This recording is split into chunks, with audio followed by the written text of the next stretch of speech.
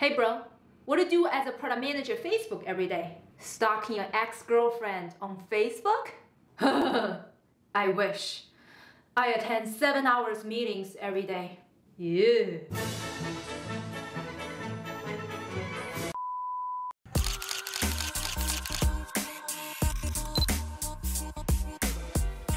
What does a product manager do? What's a day in life as a product manager? What are the different roles and responsibilities of a product manager in different industries? Hey guys, this is drnancyli. I help people transition from worker bee to a product manager and business leader. If you want to learn the most effective way to land a product manager job, you should subscribe to this channel and turn on the bell button, and you'll be notified every time I post a new video every Wednesday. Just last week, my student got 3 offers from Facebook, TikTok, and medium-sized fintech company. We have so much insider information that tells you what are the different roles and responsibilities of product managers in many different industries.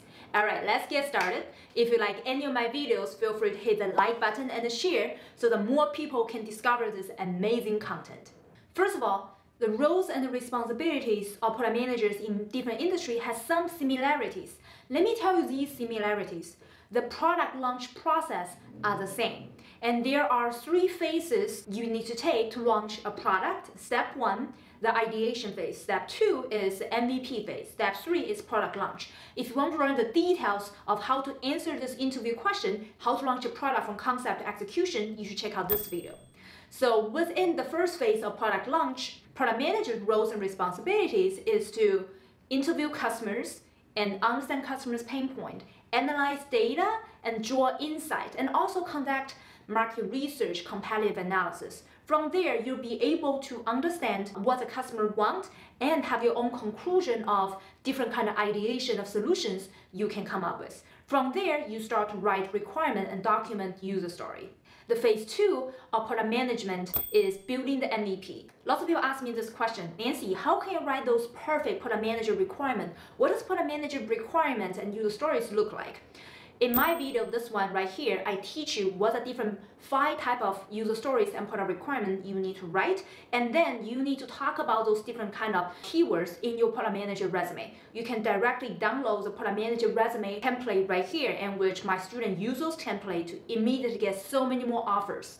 So in this phase, product manager need to work very closely with engineers and designers, cross-functional teams such as legal, many different departments, that is to build this MVP that meet the customer's needs. In this process, product managers should already written the requirement and user stories, and then he or she will work with the entire engineering team to prioritize the user stories and also communicate with all the teams. At the same time, product managers will also attending the Agile Scrum process. So we have daily stand-up, retrospective. There's a very long process of using Agile to launch a product. If you want to learn how does Agile product management process work, you should check out this video from Google Product Manager. So once you know the entire MVP process, product manager will also need to attend many meetings, usually like 5 hours or 6 hours meetings per day. That's lots of communication that you need to do among different team members. At the same time, during this MVP process, product managers also need to continue to check with customers to see if they're on track or getting the early feedback from customers, so the product manager can launch the perfect and design the most accurate product as early as possible in the process. The third phase of launching a product is the specific product launch process. And then product managers need to do this GTM, which is go-to-market strategy, and work with sales to understand what is the primary market we need to launch. They also need to train the sales and marketing team. And on top of that, earlier in the customer adoption phase, product managers usually join the customer meetings to do sales, to close the sales with customers. So therefore, there's a lot of responsibilities in terms of public speaking skills and sales skills as well. Now let's talk about the differences of the roles and the responsibilities of product managers in different industries. Believe me, it's very different, depends on who you talk to. Let me give you some example. If you work for big tech like Facebook and Google, and recently a student of mine got an offer from Facebook, and her responsibilities will be more focusing on designing the product feature, and during the customer interview process, there will be an independent team that conduct UI UX research, interview customers on behalf of you. It's likely you won't directly to do customer interview on your own. You'll be working with others to do it. And on top of that, it's very likely you will be working with a bigger team of data scientists, so you won't process those data on your own. So for those bigger team of data scientists, they will build data modeling for you instead of you building it and try to see the insight. On top of that, if you work for big tech, it's likely laser focused on implementing one feature on Instagram, on Facebook, on Google, Gmail, things like that, instead of managing the entire platform, just because it's a very complicated product and there's so many product managers working on this product together. So there will be more cross-functional collaborations than owning the entire product. There's also an exception if you work for Google X, those kind of moonshot ideas. You will be owning the entire product end to end, and you likely to be the only product manager or one or two product managers conducting the entire customer interview, like customer survey and building product with engineers. You probably do everything by yourself. And so it really depends on what type of company, what kind of team you join. Let's also use a startup unicorn, TikTok, as an example. Recently, my student Henry joined TikTok as a product manager. So if you join startup unicorn TikTok, you will be more agile, which means you will be more dynamic, testing out your new capabilities, and especially do more A/B testing because TikTok has so many users and this keep on changing. So those kind of product manager will have broader ownership of your product, but also means that they are very intense working environment. Also means that it could be really fun because who doesn't want to work on TikTok? When you work at TikTok, it's also very likely you're working an international team, given it's a Chinese company. And my student working in the US office as a product manager, so he will be working with people in China and also globally, so you have more international exposure. And something special about TikTok is that actually TikTok only has about 10 plus product managers in the US. So therefore, the product managers in the US will feel like they have bigger pie to split among the 10 of them, so they feel a bigger ownership of what they do day to day. If you join a fintech company like my student Choi, your day-to-day is also very different. And in fintech product, there's a difference between B2B and B2C product.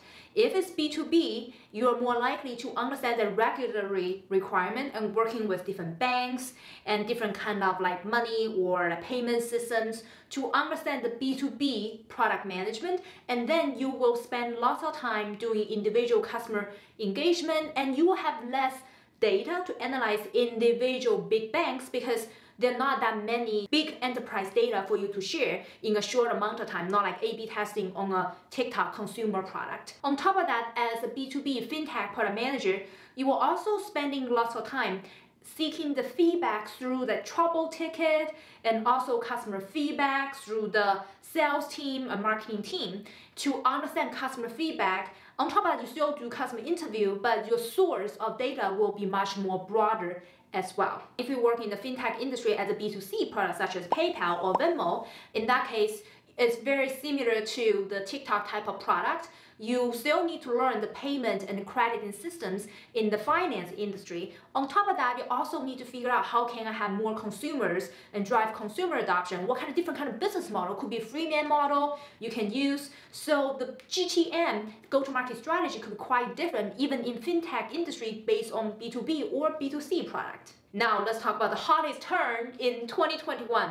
Bitcoin. If you work for a blockchain company, because as you know, as we're filming this video, Bitcoin price is over $60,000 per Bitcoin. So everybody trying to join fintech industry, to be honest, they also pay you very well. So if you work for a blockchain company as a product manager, your laser focus is based on how can I work with engineers to introduce these blockchain protocols? How can I drive adoption? Which means they are spending lots of time at the beginning of the product management to figure out how the crypto economics works. They're also trying to figure out what is ICO could look like. ICO stands for Initial Coin Offerings. If you want to learn more about what is ICO, feel free to comment down below. I can make a separate video about this. Another requirement to work for a blockchain company is that you need to be obsessed about cryptocurrency, about blockchain. You need to know the hottest trend, hottest protocols in the blockchain space because they move very, very quickly. So that's one of the requirements that product managers need to have compared with other type of product managers in different industry. If you want to learn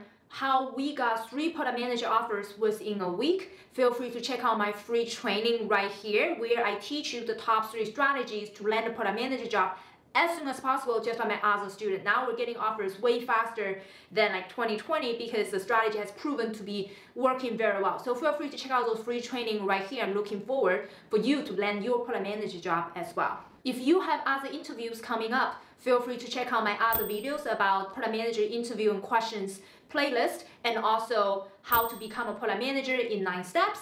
And I'm looking forward to seeing you in my next video. If you like this video, feel free to share and comment and smash the like button because I like all of you guys. This will be my motivation to make more videos like this. I'm gonna see you next time. This is Dr. Nancy Li. Bye.